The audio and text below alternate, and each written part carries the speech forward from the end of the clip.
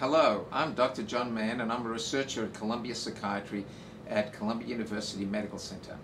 My colleagues and I are recruiting volunteers for a research study on a new potentially fast-acting experimental treatment for depression. Here at Columbia Psychiatry, our previous research has shown that this experimental treatment using ketamine can improve some patients' symptoms in just a few hours, whereas current marketed antidepressants typically take weeks before patients improve. We're recruiting people with depression who are between the ages of 18 and 65 with no history of other major psychiatric illness or drug abuse. In this research study, you'll be randomized to one of 5 possible doses of ketamine or placebo.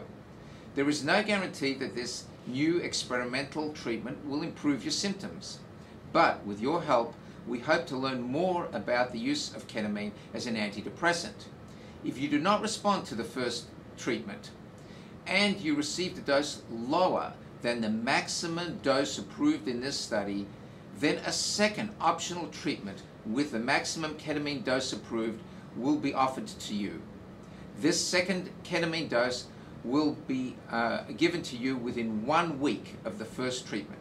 For eligible participants who complete the study, you'll be offered up to 6 months of free outpatient treatment or up to 8 weeks of inpatient treatment or a combination of both with a doctor at Columbia University Medical Center. As a clinician, I have seen firsthand just how difficult depression can be if it goes untreated. Your participation in this study will help us better understand how to effectively treat depression and offer support to patients and families.